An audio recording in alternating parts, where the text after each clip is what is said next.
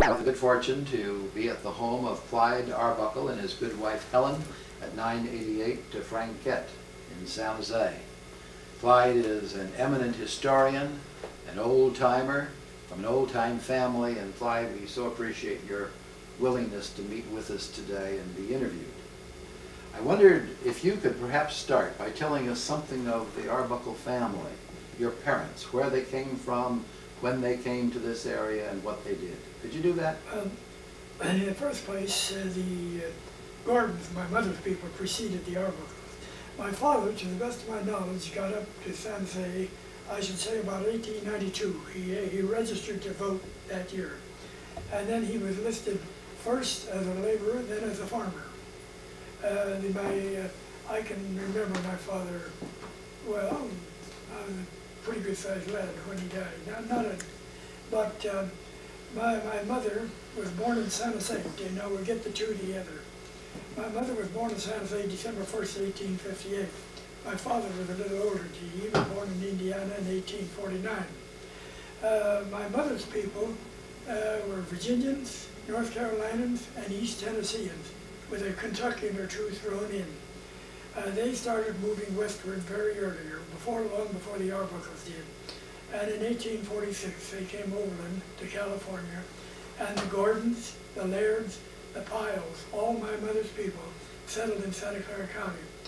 My father came westward from his birthplace in Indiana as far as Smith Center, Kansas, and there he took up land and farmed there for a while.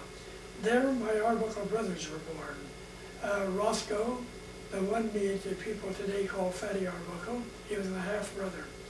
And then Arthur and Harry, my sister Nora and Lola. My sister Nora, I think, was born in Indiana. The Arbuckles were not so good as the Gordons in keeping family records, and I have difficulty getting it all today. But it is proven, documented, and Helen's witnessed it with me, that the Arbuckle, James Arbuckle, was in Virginia in 1749. So much for that. But my father came out to Los Angeles during the 1880s, during the big rush when the railroads were completed. He settled finally at Santa Ana in Orange County. There, his first wife died. He stayed there only a short time after her death. What was her name, Clyde? What was his first wife's name? I don't know her first name. My sister had never given me, nor my sister Nora, who became Nora St. John, the mother of Al St. John, the Max Sennett comedian. But as I say, I had been difficulty getting material on the Arbuckles. I did have a genealogist write from Fruita, Colorado here some years ago, and he told me that I was a descendant, no, I've never heard my people say it, of Brigadier General Matthew Arbuckle, who founded Fort Smith, Arkansas, and Fort Arbuckle, Oklahoma. They weren't real forts, they were more army posts than a fort. I checked up the General Arbuckle's record. There was nothing spectacular about it. I didn't find out whether he was a hero but he came on up through I suppose, I don't know whether he came up from the ranks or whether he was an officer to start in the Army. So anyway, and I don't have the Arbuckle family Bible, except my mother's Bible from her first marriage. Well, anyhow, after his first wife died, my father decided to come north. He didn't like Orange County, and she didn't wish to come north at that time. So that was it. My sister Nora, my eldest sister, Nora Arbuckle, stayed in Southern California. She married a man named Walter St. John there and stayed. My brother Arthur, my eldest brother, an engineer, came northward. And then my next eldest brother, Harry, William Harrison Arbuckle, he also came north. I married a half-sister of mine by my mother's first marriage, Nellie Arbuckle, Nellie Gordon. And then he moved to Fresno and brought up a large family there. they're all dead now. I'm the last of the Arbuckles in my generation. My sisters are gone. Then my mother's, on my mother's side, I'm a Gordon. My mother was born Molly E. Gordon in Santa Fe, December 1st, 1858, as I indicated. And then she married the first time a man named Joseph Gordon. So far as we know, no relation. Similar names, yes. And if he did by chance happen to be a relative, it wasn't close enough to create any genetic problems. At least I hope so. But anyhow, the mother first went to live. She was born in Santa Fe, that's right. And her first husband had a tan bark stand in Mendocino County. Tan bark was a very important product in those days. It was used for tanning leather. The Eberhard Tanning Company tan bark sheds were standing for many years after the tannery ceased work. That's now the property of the University of Santa Clara. But the mother's husband harvested tan bark from the tan oak tree and shipped it down to the settlements to the tanneries. The bark of that particular oak tree, the dendrologists tell us it's not a genuine oak, it's a member of the oak family, the family Fabaceae. They tell us that was the chief tanning agent. And maybe, Austin, you can hear, as you went by the tannery when you were a boy, you hear something make a grinding noise in there, you could hear clear across to St. Clair's Church very easily.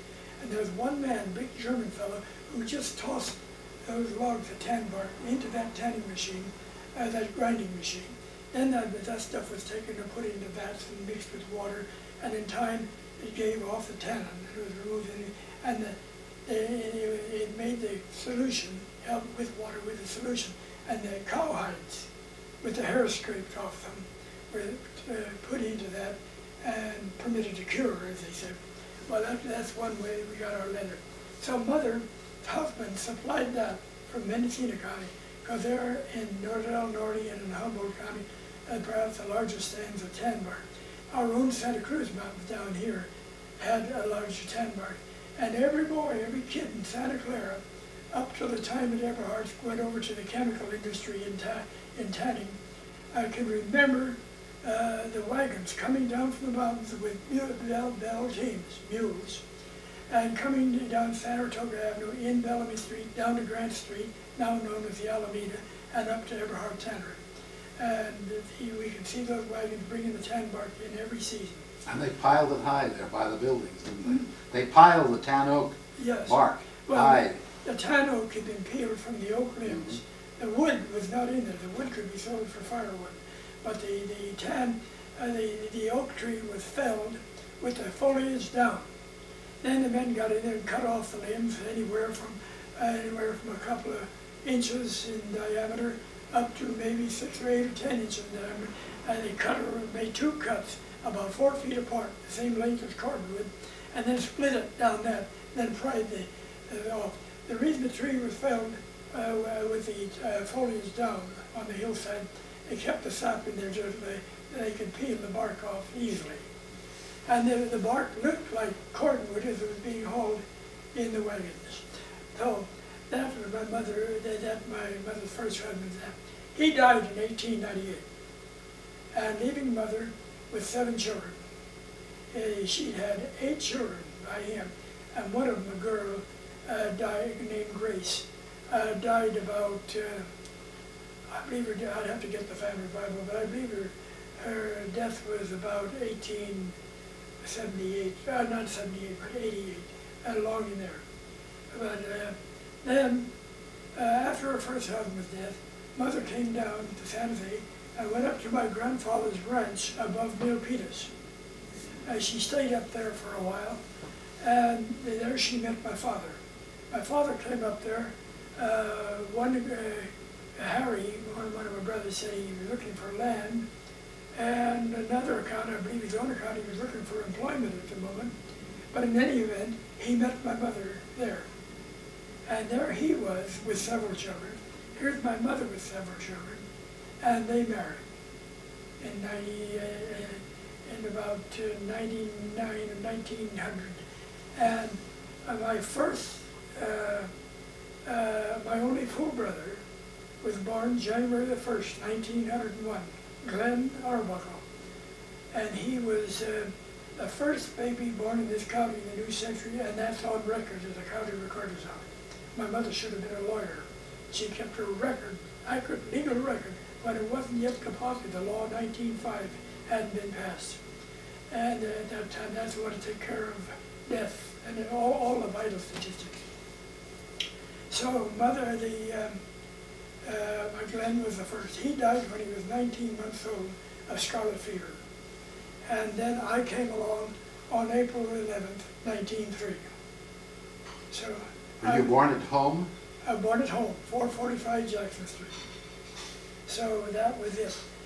Dr. Fowler ushered me into the world. That's George Washington Fowler. George Washington Fowler. Mother did attend Dr. Paul on one or two occasions, but she met him on the street one day. As I said, indicated, my mother believed in recording the birth of her children and recording anything important. And she met Dr. Paul on the street, walked right by the Oddfellows Hall, and mother was wheeling me along. He says, "Oh, Dr. Paul, how are you this morning?" And they exchanged a few pleasantries before a car got there. And he said, "Well, I have to go over to the courthouse." Well, equal to the decision. She said, "Oh, if you're going there, would you mind stepping into the recorder's office and recording the birth of my baby?" And that was you. Really? And it's all there. I've got my copies of my birth certificates here. And that was Dr. Judson Paul, whose home was on Benton Street, yes. That's how Walter Paul, J.W. Paul, that's how Walter Paul got his name. You remember the elder son? And then there was Donald Paul. Yeah, I think you probably knew better than Walter. Walter and I worked in Block Fruit Company together. But, so that was it. And Dr. Paul did that for my mother. And I thought that was a lot of nerve. But anyway, George Washington Fowler was our family physician. And he looked after me quite carefully. I'll interject a story here. In 1930, I was going to school in San Francisco, working here 8 hours a day and commuting to an affiliated school in San Francisco, California School of Fine Arts. And then 5 nights a week. Then I was hitting the parties on the weekends. Well, one day I got a few flutters on my innards, and good Lord, I got a heart attack or something. And I got some more. I don't know what I'd eaten. And I went up to see Dr. Fowler. And he looked me over and said, "There's nothing the matter with you. What have you been doing?" And I told him. He said, "You haven't been getting enough sleep, and I go on and beat it." All right. Then a little later on, I had a second one of the friends, but I didn't go back. And at length, I had one or two more. And I went back to see Dr. Fowler. So this time, he gave me a going over with such apparatus as he had there. And I said, "What are you doing now?" Tell him what I told him what I've been doing. He says, "I thought I told you to get some sleep." Well, my weight was going down. I think I got down into the top 60s, 160s, when I should have been up about 175. And he gave me a blood test in the little, centrifugal force machine where they start flying the test, urine test, and everything else. So then he walked out to the staircase with me. Remember, the Frank Hall, the original library was up there, in the front, right over Menzel Hardware. And the doctor on Franklin Street. That was on Franklin Street. On the north side between Washington and Maine. And the doctor walked out the edge of the short and pointed down there. "Now you may have to censor this word." He says, "Look, there's not one damn thing wrong with you.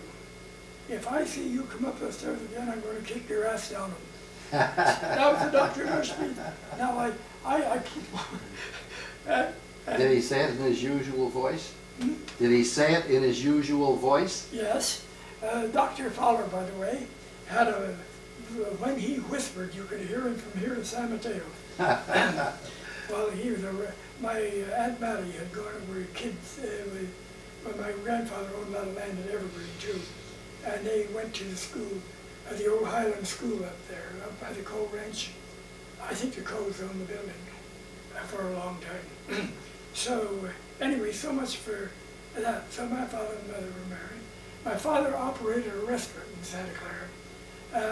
You know where Barsulia's restaurant was? That was the restaurant my father owned, the Santa Clara restaurant. And he had been in business there. Mother did a lot of the cooking. Two of my Gordon half-brothers worked in there, Charlie, and I guess Frank worked for a little while. Maybe Harry worked for a little while. And then Roscoe, the one you call Fatty, he worked in it, and that's where he developed his skill with flapjacks.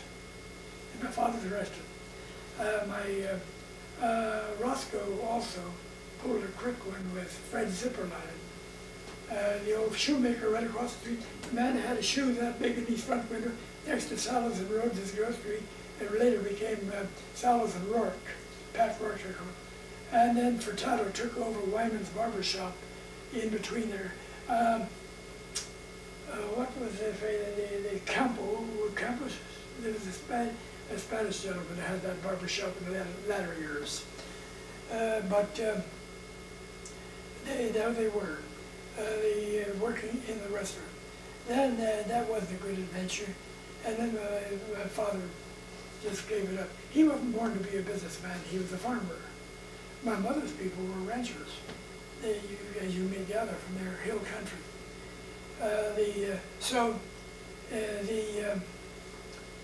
My father died. He went down to Los Angeles. He was visiting Roscoe down there, and he died down there. I was almost 12 years old, I guess. My mother was left a widow twice, with a house full of some grown and some still growing children. And I've never heard her complain. She had two driving urges. One, to keep out of debt. Two, to keep her kids out of San Quentin. And if a Moore Park cop switch would effect the latter, she didn't hesitate to use it. So, by then, Mother died in 32, July 7th, July 31st, 1932. How is it that Roscoe got into the movie business? Roscoe, when he was working here, he'd worked for my dad on the hay press. Roscoe played hooky from school, time and again. Finally, my father did own a hay press. I neglected to mention that. He got a hay press. And Roscoe worked on the press. Why? Because he played hooky from my school. My father was tough. I've heard my mother say, and I've heard my sister Nell born Nellie Gordon, who married my brother Harry Arbuckle. I heard her say that my dad was pretty hard on him. My dad was strict.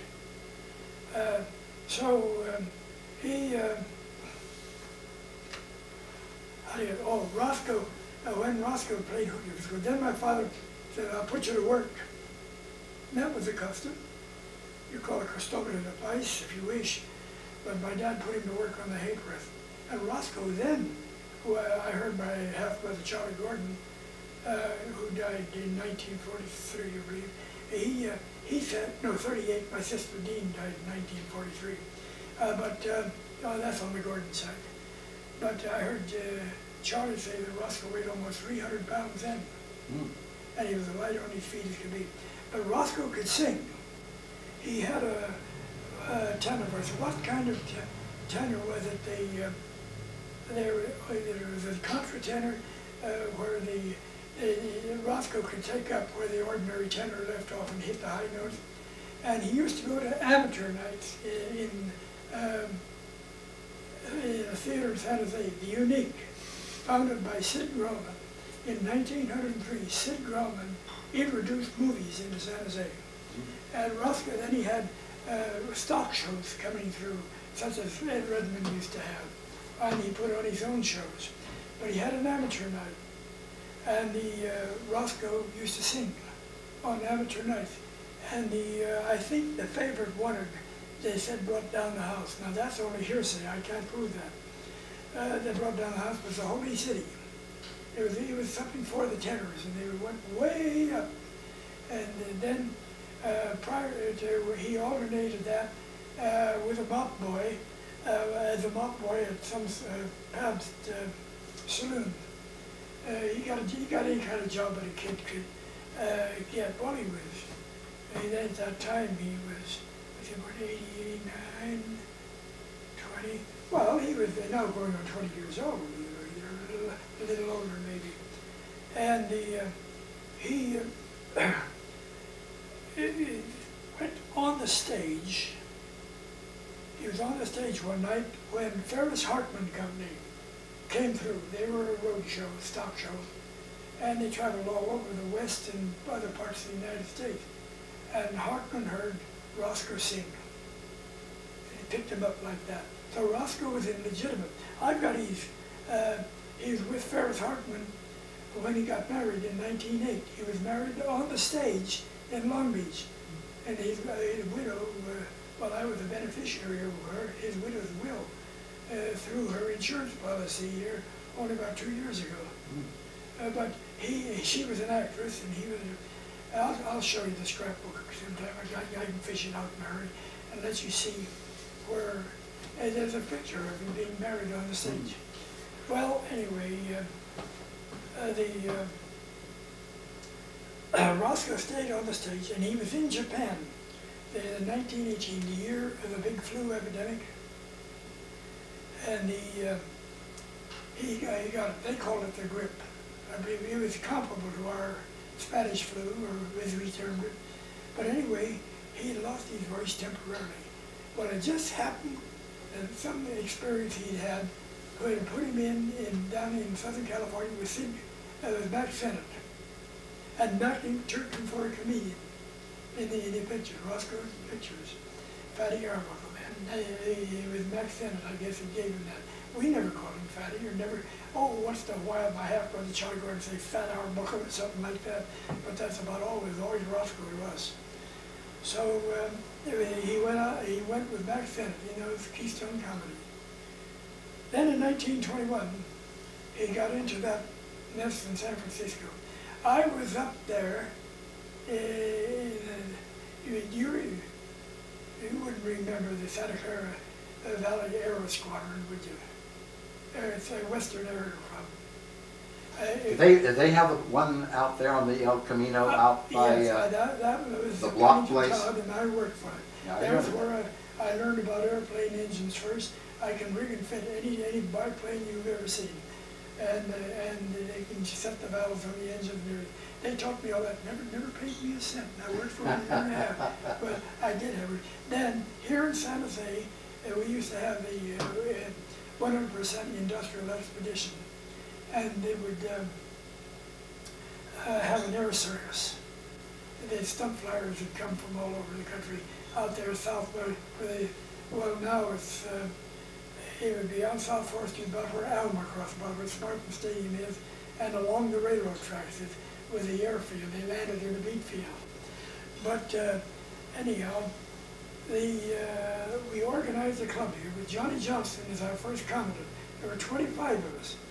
Now, I didn't know it. I didn't pay attention to it till the last 20 years because Eugene Sawyer, in his History of Santa Clara County, published in 1822, wrote up the Western Aero Club. And I hadn't gotten into the history by any professional way or any other way then. I was more interested in my bike than anything else, and then the airplane second. Well, my name is listed by Sawyer. I was one of the 20. That's in his 1922 book, yeah. 1922. That big book, the big right, public. Right. You'll find it in the chapter on organizations, and I think the Western Aero Club is about that. Well, anyway, Pennington Todd went broke, and that ended my search. I was in one airplane crack-up on the Monterey Peninsula. We got an order that we flew for carnivals, and they wanted a man named Horstman, who operated carnivals up and down California, came to us and wanted us to fly, carrying passengers, at Pismo Beach to a big carnival going on there. Our pilot, only pilot who could get away, was Justin Dyke, a son-in-law of Fred Sherman on the Homestead Road, red-headed man, very devout man. All right. Well, Dyke was flying. I was sent down as a mechanic and rigger, and gasser and the oiler and the valve setter, all that sort of thing. All right. Now, Dyke, instead of flying all the way, we left Santa Clara about, I'd say about 3:30. And in June, we could have gone all the way to Pismo. But Dyke had to visit his mother at, out on Lighthouse Avenue in Pacific Grove. Now, that was all right. But why in the dickens didn't he land at the polo field at Del Monte, where Omar Locklear, the first man to jump from airplane to airplane, in midair was based, putting on his show. But no, Dyke didn't do that. He wanted to land out of Rocky Point.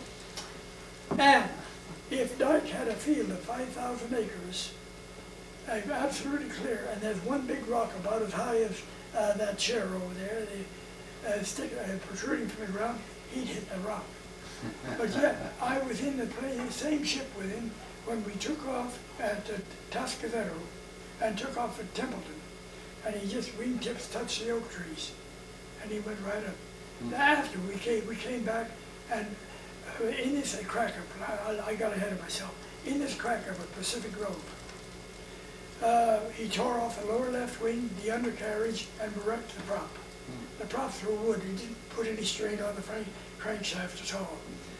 All right, so that was all right. So I had to come back to Santa Fe that night. I was going to come by train from Pacific Grove to Salinas, then I make a connection with a limited train that got to Santa Fe at 7 o'clock in the morning. But I had to wait till 9 o'clock to get out of Monterey. And whom should I meet but Bert Quilley, Santa Fe businessman whom I knew well, and an insurance man. Maybe you've seen the name; it's quite a prominent name. And Bert said, "Hey, what are you doing down here, Arbuckle?" And I told him what had happened. I said, "I'm waiting for a train." He said, "What are you doing?" I said, "Well, I have to go home to get a wing." Dyke had already telephoned, so we Dyke. I went out to the airfield out on the Clay and San Francisco Road, right at the turn on Albertson's property. Albertson leased the land to him. All right, so I went out there and we took a wing off the remaining ship, and we took the undercarriage, took the wheels off it, and put on the bumper of the Stevens Salient 6 automobile. That noisy automobile. One of our students was Bill Clayton, now the late Bill Clayton. Bill died about, I guess, about 2 years ago, 2.5 years ago. Willis Clayton, son of Willis Clayton Jr., son of Willis Clayton, the banker. All right, so we went out there and got the material. We tied the panel. We put braces on top and tied the panel. The lower left, that's what you call the lower panel of the left wing, on top. The car, and then the prop we tied to the door handles on one side. And then took it down to. And we took it down to Pacific Grove. To Pacific Grove and restored the plane. Out on the field. And but you were also involved with a lot of bicycling at that time, weren't you? Well, you were involved with bicycling at about that time. Yes. I started bike racing in 1917. And the man who got me started is still alive, Bill Plummer. Really? Will. Yeah. He's living in Washington. And I saw Mrs. Timpany, his sister, Helen. You know, he had two sisters, Helen and Ruth. And I was I was in school with both of them. She married Dr. Timpany with Timpany Center's name. Yes, she married Dr. Timpany out there on Lexington Street, on the opposite side of the street, I believe, from where you lived for a while.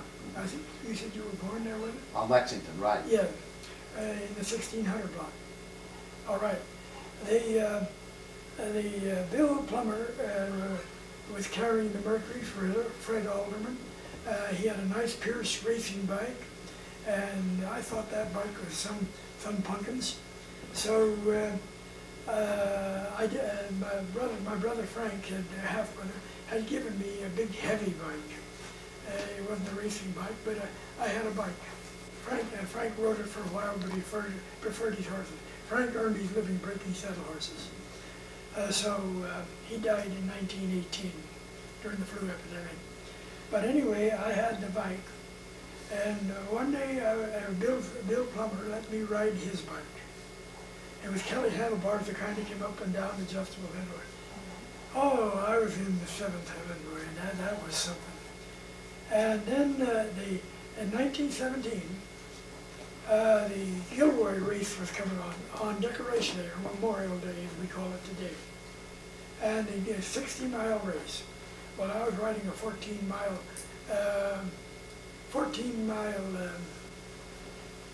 paper route there. I'd go get my papers down at the SP depot. The Mercury would be tossed off the train there. Bill Maloney, Jack O'Neill, Tad Gabriel, we were all carrying papers together. We all carried those papers, and we'd roll them up. In those days, they didn't box them as they do today. And if any dog came after, we'd take one of the rolled papers and knock the dog Valley West. We got so we could throw the paper and make it almost go into a man's mailbox. And I got acquainted that way with the old A.R. Woodhams, a pioneer of 1852. I got acquainted with Bradbury, with Sherman's, with Barnhart's, with Luckenbaugh's. Remember Marcy Luckenbaugh? Sure do. And Archie Luckenbaugh. And I got acquainted with all those people around, the Pomeroys, Marshall and Irwin Pomeroy. Where were you living at that time? At that time, 1917, I was living at 753 Poplar, right overlooking Manal Silva's alfalfa field. He had 30 acres of alfalfa. Well, that's near where Maloney was killed in the air crash. Where? Where Maloney was killed in the air crash. Yeah, that's right.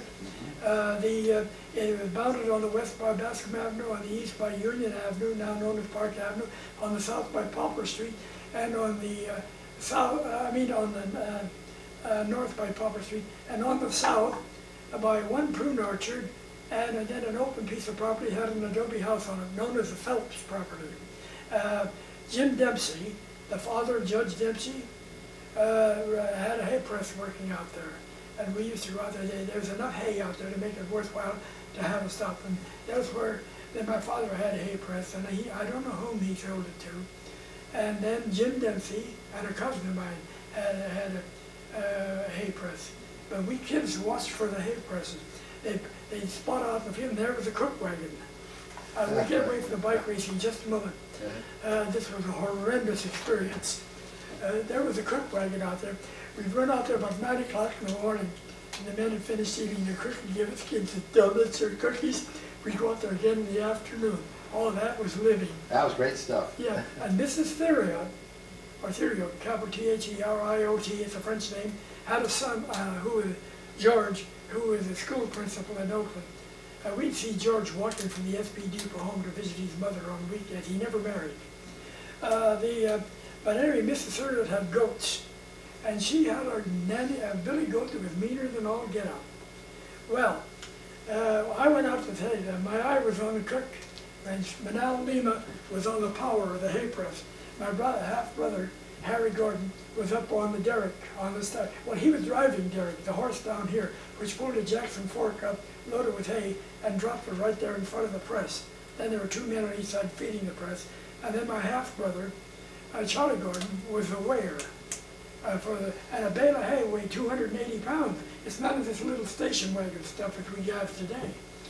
And then Lima would stand right out on the beam of that power and whip up that team of horses, and around they'd go. Had a Monarch hay press. They also had Petaluma hay press. He'd say, Mr. Silva, sometime when you think about it, if you have time to come back, I'll dig out some hay press pictures from New Peters area and pictures of the Leduc family. And I'd like, maybe you could help me identify them. So much for that. Now, I was doing very well, making toward the cookhouse, and out came that big billy goat. Right around the second, gee, he came for me. Manal Lima was out there riding on the beam. The horse room, he jumped down in there and came after that goat. If I lived to be 10,000 and retain my sanity, I'll never forget You'll that. never forget that. That was an experience. That was an experience for you. Yeah, that was. Well, Clyde, a couple of things to catch up, and then we want to move along with our story too. Your half-brother, Roscoe, died About when? 1933. 1933. We were married and went down to, we had to go down to Los Angeles. My sister wanted to come down. She was looking for the letters of administration or executive. And coming back to you, I know that you were active both with the airplanes and with bicycling, but when did you meet Helen? When I meet Roscoe? No, Helen, your wife. Oh, when did Helen. you meet Helen? Well, the first time I saw Helen, I think she was in high school, and she was over at the house of a people named Francis, who had two sons that I palled with. Our gang, we called it. I went over to get you see both Andy and Joseph Francis, that Francis family. There was another boy there too, and then there were a couple of sisters. And so I walked past, we were walking down the hallway, and I looked off the room, and here was Joe Francis' sister and Helen doing homework there together. Helen lived only a couple blocks away, 3 blocks away, and they were in high school at the same time. I wonder who that little butterball was, and that was all. That's what I said. That's just what I said to Joe. All right. Well, then I knew Helen. I'd see her from time to time. And one time well, we had met a time or two. I think we met at the Royal Gardens one time in Capitola, didn't we, Mama? You were over there to dance, and I was over there to dance. But anyway, just occasionally we could nod or pass the time of day. No. One night, Ted Venegas, you remember him? Jack Venegas was a painter. Ted and I were in San Jose, and we were walking down First Street, and we passed the Masonic Hall, and it was a nice evening, and the windows were open, and we heard the music. And Ted said, "What do you say we go up?" They were advertising the public dance. Well, we went up there, and Helen was there. So that was it, and we danced, and Helen said, "I shouldn't really, I don't think I should be here." She had some examinations at school or something coming up. This was later on. She was in San Jose State. And the years had passed in there, a few years. And I said, she thought I should really go home. And I looked at Ted. Ted had a car. So we took her home, and Helen's mother was still at the dance. Well, that was broke more than a little ice. And we were on more active basis after that, so to speak. And we took hikes together. And during that fall, too, I'd been going to school in San Francisco, and we got acquainted with things up there. And finally, we actually began to go together, I would say, about December 1932. That's from then on. I figured about 8 months in there. And then in August, or wait a minute, in July, I popped the question, as the saying goes. And the day we set for our wedding day was the day my mother died. And she was the only girl my mother ever approved, I think. So did you marry in we had to postpone it. That was July 31st, 1932. And did you marry here in San Jose? We were married in San Jose at my mother-in-law's house by the pastor of her church. And then you had children. Yeah. And your children are? Well, Jim was born April the 14th, 1935, and Susan September the 30th, 1936. Okay. 18 months apart. Okay. And now, as Henry Bonnet of the PG&E said to me one day, he said, "How many children do you have, Clyde?" And I said, 2. Oh, he said, "And that concluded ceremonies?" You may have known him. He was an official in the PG. But you've been active with historical matters for many decades. In fact, all your life you've been interested in history. In what? In history. You've been interested in history all your life. What was your first contact with O'Connor Hospital? Would you mind if I said my first contact with the library? All right, we'll start with the library and then go to the hospital. Yeah, okay. Well, my first contact with the library was my 12th birthday anniversary, 1915. And they made the contact with Miss Mary Mulhall, and she ran the library. That was upstairs in the old City Hall, wasn't it, at that time? In the 1913 City Hall. And or Dr. Robinson, they called him. I don't know whether he was named E, but any druggist was called a doctor in those days. Was that Luke Robinson? Was that Luke Robinson? I don't really know. It doesn't seem to be that was his first name. Lived on Washington Street? On Washington Street in a house where Miss Castro lived later. She was housekeeper, I believe. He was a druggist. Over by Fremont? Yes. Yeah, was that Luke? All right. So I got to Ruth Mulhall, and she made me write my name, and she gave me a little slip of paper that had to be signed by 2 taxpayers, preferably businessmen, and they could not be relatives. And when the day that I took that back to her was one of the proudest days in my life, because boy, I was right into the front porter boys, Tom Swift, Alger, and well, I was reading Alger at home already. We had a neighbor named Stella Hughes who was giving me books, beginning with the old Chatterbox books. Must have had some effect on me. But that's it. And then I've been dealing with librarians ever since. My mother was an omnivorous reader. Well, my Gordon brothers were omnivorous readers, more so than the Arbuckles. The Arbuckles went in more for the useful arts, we'll say. But the Gordons were all readers. And I can see Mother coming down Washington Street yet, passing Jean Fazer's house, passing Fleury's house, Johnny Walsh's house, you know, all the way down, carrying an armload of books. Passing Joe Adareo house, they remember with the barn with the cupola on it, the house that cost $40,000, and that was money. That's the one that's shown in the Thompson and West book. Yeah, that's it. Yes, yes. And then, of course, we passed the high school and Pete Riley, the town correspondent for the Mercury. So that was it. That was my that was my great experience. I thought the library was the most wonderful place in the world. I asked Miss Mulhall one question one time though when Dreiser brought out his what was the name of that book? He created such a I forgot the name of the book that he read for right now. But anyway, I asked Miss Mulhall if she had that book in the library. She looked at me scornfully and said I should say nit.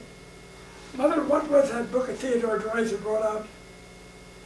The book that created such a Theodore Dreiser. He brought a book out about 40 years ago. Oh, where were we on that? I don't remember. It was a short title, but it created a ruckus all through the literary world. Well, Mary Mulhall was much in control of her library and the books all the time she was there, wasn't she? And then Robinson had to say what books would go into the library and what couldn't. And Miss Mulhall mentioned that Dr. Robinson wouldn't permit that book to come in here. Well, you're engaged in the revolution that must change that order. You know, that's right. We were. Yeah. We were. So at that time, too. Now getting back to the O'Connor. Right. All right. My first exposure to O'Connor Sanitarium was a joint, the institution itself and the name, Sanitarium. I said there are sanitaria and sanatoria, and there's a slight difference, but not too much.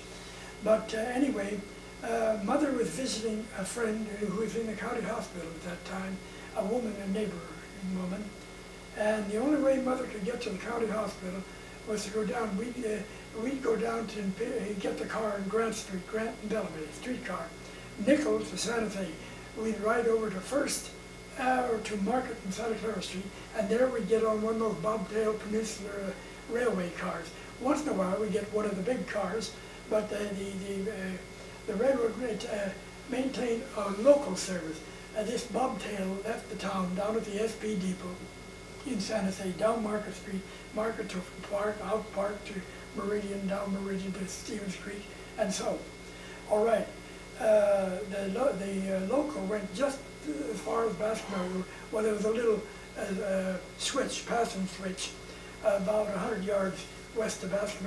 The bobtail will be on the west end of that, and switch back in and come back into the main line in that block west of Baskin, but then back to town. And it ran about every 15 minutes. The cars on the Alameda were only 10 minutes apart. You had tremendous service on the Alameda. And between Martin Avenue and 10th Street, the cars were only 5 minutes apart. They had the large ones and the small ones running in that They section. had the didn't big they? ones, you know. So anyway, we'd go out there.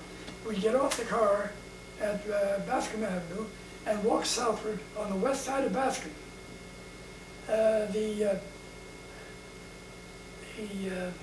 was a boardwalk, wide as an ordinary cement sidewalk, such as we have in front here, all the way down there.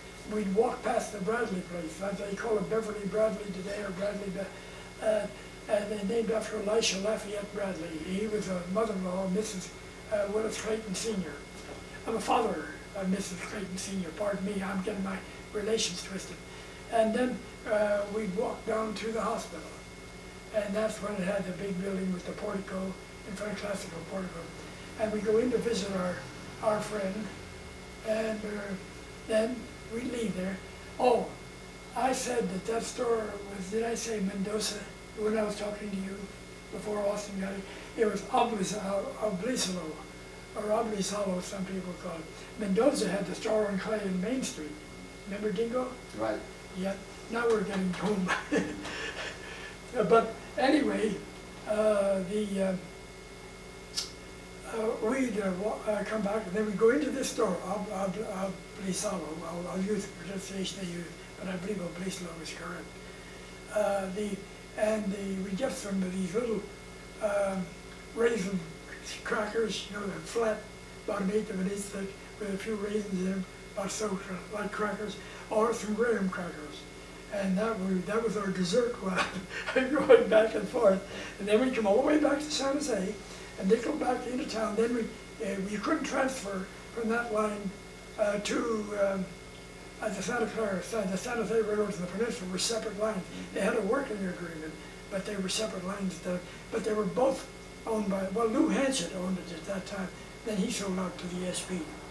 And then the Peninsula was founded by the SP, the Interurban was founded by the SP, and when the two were merged in 1909 as a Peninsula Railway. So going out there then, what was your impression of the hospital, the O'Connor Hospital at that time? We passed O'Connor Hospital on the way out, and I saw that big red building with the sandstone trim, which was the trademark of Theodore Lenzen, the architect. And where did that come from, that sandstone? Is that from the Goodrich Quarry? It came from out here, Goodrich Quarry. Everything Lenzen did, the Hall of Justice, the old Hall of Justice, was from there. And there, the sandstone in the old City Hall, the 1887 City Hall, we came from there. The sandstone from Stanford University came from there for the original quad and all the buildings. So, anyhow, I got to another place in the sanitarium. Then we looked over to the right side, just opposite the O'Connors, and there was Mrs. Schmeichel's Saratoga Saloon. And over on the other corner was, at Meridian, was the Robertson Grocery, all of which I delivered to years later as an employee of the Express Company. Then, on the way back, I'd say there's a sanitarium. That was my introduction to the work. Now that's all I knew about it till I went to work for the Express Company. And when I went to work for which Express Company was that, Clyde? Railway Express. When I worked for George Road, Santa Clara, we were right in the transition, and we were still using up our Wells Fargo and Company stationery. That was in Mr. Whitney's office, right there by Jackson and Franklin. Yes, northeast corner. That's where I learned to drive. We had all right. Now, when I started for the Express Company, I didn't deliver to O'Connor at first. It was out of the city limits. And then the San Jose annexed the Hester Hanson district and so on, and that put, and annexed some of that territory, and that put O'Connor's just almost by a technicality on our deliverance, and I did the delivery there. I was the first one who opened up delivered O'Connor's. So I used to deliver there, and the Miss Guidotti, capital Guidotti, was the nurse. She was an RN, she was in the office, she signed all my receipts. Once in a while, one of the sisters would sign my receipts. And then I was in there the day, I went in there about 1:30 one day, and I think I mentioned it, and she said, "We had bad news today, Mr. Arbuckle." I said, "Well, that Dr. Bayoki died." Do you remember him either? Sure do. Yeah, he lived on Moore Street, right at the southwest corner of Morse and Randall Avenue, beautiful house. I said, "Well, what happened with his son?" Well, she said that he'd been duck hunting over on the bay, I believe, and he'd eaten a lot of watercress that was contaminated with typhoid. I remember that afternoon, I don't remember the date. And then I delivered there right along, and then I remember the man that was chaplain at the chapel. I didn't know him, we always bowed to one another, and he had a beard, a sort of a dark beard with a lot of gray in it. And I used to see him walking around the premises quite often. And then, of course, the nurses' home then, that was one of the great additions to the hospital. I mentioned that in the story that I wrote some years ago, and which you used again this week. And I'd pick up and deliver trunks at the nurses' home. But I never had to worry about a thing at O'Connor's there. I never lost any time. Now and then I'd have to take some object to another part of the building. That was it. Then getting back to this, they had the stable late after years over there, facing out, you went out to the Meridian Road, just about a half a block south of Stevens Creek Road. See, what we now call San Carlos was Stevens Creek Road out there, anywhere beyond the San Jose city limits. I would handle all kinds of stuff, but just in a business sense. I'd see some doctor coming out that I knew, and then my other knowledge of O'Connor's came from Ethel Townsend Bull, a granddaughter of Dr. John Townsend, the first provable American MD to settle. You always say settle to be safer, in California. And she told me about the experiences they had there in the early days. She told me about when they were first introduced the X-ray. So I had all that in my historical knowledge. How the X-ray was little more than a crook's tube at that time, you know. And a Santa Clara boy, whom the papers called Schwartz, and I'll bet his name was Schwartz. I'll bet his name was S-O-A-R-E-S instead of S-W-A-R-T-Z, you know, the confusion of pronunciation, had swallowed a staple and it lodged in his throat. So there's only one way they could feel it, to get it out. And the doctors used the X-ray. And Ethel Townsend held the boy's neck like this while they held him steady, put it with that hand there. And they X-rayed the youngster. Well, it was a long time, and her hand got burnt. They brought an action in court. And they asked how long they played the X-ray on the boy's neck. And they said 25 minutes. Got it, 25 seconds today, cooked the whole person, as you know, with any of our stuff today. And well, what happened to the boy? What happened to the boy's neck? Yeah. What happened to the staple in the boy's neck? Perhaps I got it. It must have gotten pretty warm. But the case, might have melted the staple. The case went to court, and she was suing for damages. It seems to me about $23,000. Well, all the rest of her life she wore a black mitten-like glove over that deformed hand. And she told me about the experiments with the X-ray. Dr. Filippella, Dr. Hopkins, and I think there was a doctor from Palo Alto. This is about 1910. I have it on cards in here if you're ever interested. And then the attorney, I think it was the attorney for the plaintiff, said, this woman has only 29 years to live. 29 years. She can't live any more than that. And when I was at the museum in the late 50s, the early 60s, she gave us, she died then. That was considerably more than 29 years. And she gave us a great big album, well, stamps. She was a stamp collector, appraised at $10,000. Oh my. But I just mentioned in my history here, the one I gave to you, I happen to have an extra one. I gave it to Mary. I just mentioned in passing, didn't go into any details or any evidence that. I think I may have covered in the chapter on medicine in the big history. Excuse me, Clyde, let me just check with Ray. How are we doing on time, Ray? Well, we're coming along good here. Is there anything further that Clyde can touch on about O'Connor's? We're some of the early phases of it. Did you ever meet any of either Amanda or No. Miles? I used to deliver to the residents, to the Sisters of Notre Dame, after they took over, when it was known as O'Connor Institute. The O'Connors gave that. The O'Connors gave that building. Yes. To the Sisters of Notre Dame. That's right. You can go into the high school building today and see some of the parquet floor from the old house. At least it was when at the time I left my company.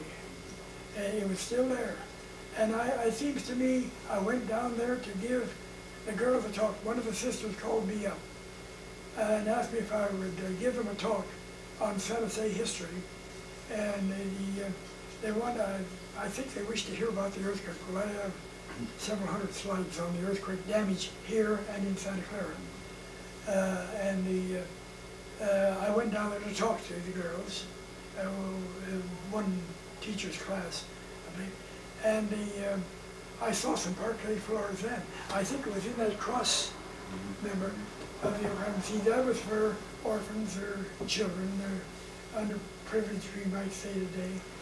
Back at the hospital, were there some doctors that you met or that you knew about that you might like to comment? You practiced there in the earlier times? J. Underwood Hall, Dr. J.I. Beatty, the father of Hermione, and what was the other one? Hermione and lived over on Yvonne. Lived over in Santa Clara, Maine, and yes. And Benton Dr. Street. Beatty held most of the, I guess maybe after the creation of Columbia Hospital in 1923, Dr. Beatty probably split the difference between the appendicitis operations between O'Connor and that. Well, he took my tonsils out at O'Connor, Clyde, in the 20s, so I remember J.I. very well. Yeah. Well, did you but how about under Dr. Hall? I just knew him by sight. He had charge of the nursing school there, didn't he? Yeah, well, that I don't. I'd have to get out of the history. Okay. Yes, and let's see what else was there. I've seen other doctors out there that I recognize as doctors around town. I don't know whether Dr. Fowler went over there very often. Perhaps he did, but I don't know about it. He had his horse and buggy and a sorrel horse named Duke. Later on, he located over there at Benton and Main Street. Right. In Dr. Gallup, the dentist's office. Right. Well, that's the office that's out here at the park now. When I got acquainted with Fowler, he was in the old Santa Clara Valley Bank building on the southeast corner, where the Bank of Italy took over the bank, and put that marble doorway in it. And then he went from there over Tippy Helms building. They were remodeling the building there. And so he went over to Tippy Helms above a real estate office. Charlie South's dog bit me right here one day. Right on your leg, huh? Warren and I, that's when your father at that time, I guess when you were living on Jackson Street about that time. And I went petting the dog. He just turned around, he missed my hand, he caught me there and pinched the devil out of it. So my mother said, well, you better grab Dr. Fowler, look at it. He put me down on the couch right over next to the window, the Main Street window, and then then he looked it over, he rubbed it with a little alcohol, and he said, you can go home now. A good professional visit in those days cost only $1.50. Mm-hmm. So then Fowler moved from there over to the Frank building upstairs. Dr. Menton had his dental office on the east side of the building above Menzel's Hardware. H.O.F. Menton, who had a Stanley steamer automobile, always late for appointments because he's fixing the Bunsen burner on the Stanley steamer boiler. And then Fowler over, yes, that's where he's going to kick me down the stairs. And then, then he later moved over to Ellis's building. There's what they call what that first manager, Smith Ellis. And then he had a name there, and then he just had his name connected with the building some way. I don't think he was a partner of Fowler's, and then Fowler moved in there. But there's where I had my first tooth pulled. Dr. Gallup had a tooth right up here, and it was wiggling, and baby tooth, you know, and it just seemed that it wouldn't come out. My mother said, you'll have to go to the dentist. And I didn't wish to go to the dentist. And one day she met Dr. Gallup when I was with her. And she said, this boy of mine has a loose tooth and it won't come out and I can't get him to go to the dentist. Well, he says, you send him over to me, Mister. I'll fix him up. It'll be all right. So Mother told me to go down there. I walked in the corner door. And then here's a waiting room over here on the right side. And the Dr. Gallup had his over by the window on the Benton Street side. And he had a patient in the chair, and he had his fingers in his patient's mouth when I went in. So he took one finger out and motioned me to one of these old quarter-sawed oak chairs. And he said, just sit down there, I'll be with you, young man. Presently, he took both hands out of the patient's mouth, reached down there, he got a big pair of tweezers.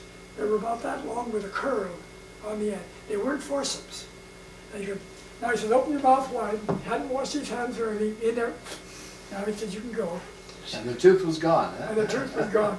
But could you imagine if a dentist did that today, he'd be sued? Or they'd sue him for everything he ever had. Then, one patient at time another. Oh, I tell you. But you know, I think of all the good people in Santa Clara, and we have them. And I'm going to defend one, Harry Harper. Everybody said he was a drunk, he was daffy. After World War I, they said he was shell-shocked in the Spanish-American War, and they called him Daffy Harper. Harry Harper may have been slightly off the line of flight mentally, but I don't think it was. But he was a worker, and he had a widowed mother he took care of. But he was a worker, he was not a bum. A bum will not work. But Harry was a mop boy for Walter Davis's Relief Saloon, Bob Goddard's Cricket Saloon, Holy Ghost Perry's Model Saloon, and Taggart's Club Saloon on the south side. Did you have any acquaintanceship with Dr. Sachs? Dr. Chuck? Sachs. No. How about Dr. Pritchard? Dr. Pritchard. Dr. Pritchard, I knew him well, and he used to come to see me. He'd be on the program. He was on the fair commission for a while, and every time he'd come there, he'd always come over and say hello, and we'd talk about the olive trees along there by the Oswald place, around Market Street, the Hoskins living over there, Winslow's living, the Wachoses were living where the Winslow house, where the Jimmy Keir over there, and Judge Charlie Thompson in his bridal house.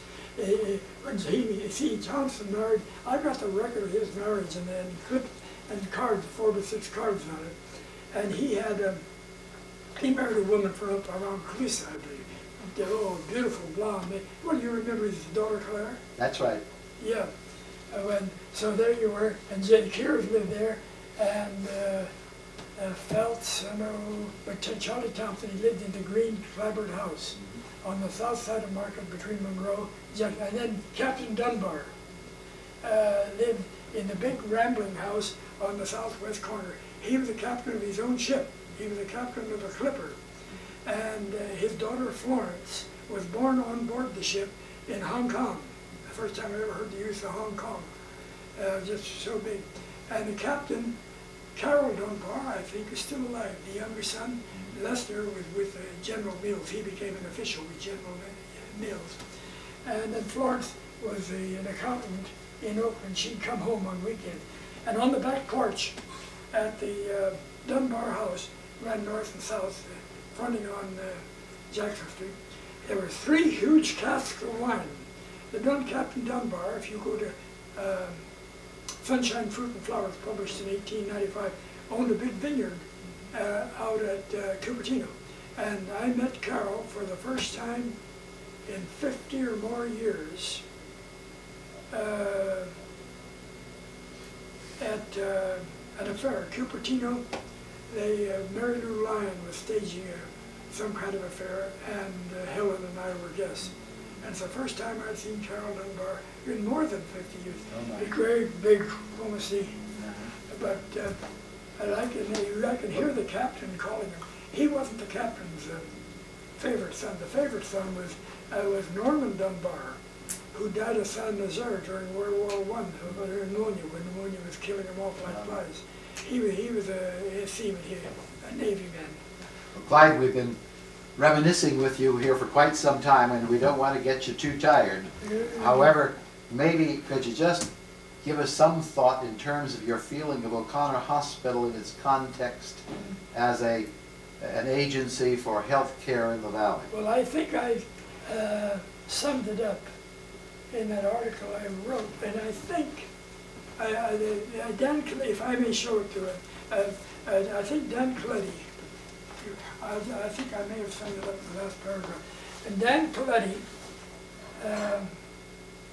used my quotation. He said, think of something good, and I said,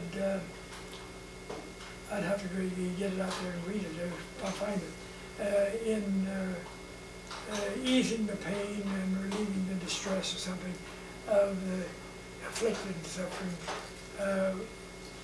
Miles P. O'Connor, I think,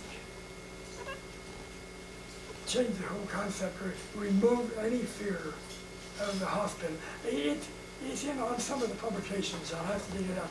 And Dan liked it so well, he kept using it. Here, I told him about the difficult start, what they got, how they lacked modern facilities, how they, and in lacking a range, they just had a big stove with pots and kettles on it. And they used those pots and kettles not only for cooking food, but for sterilizing surgical instruments. And I showed him here how little equipment they had.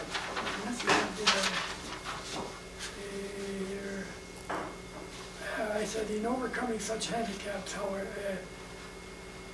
however, O'Connor developed,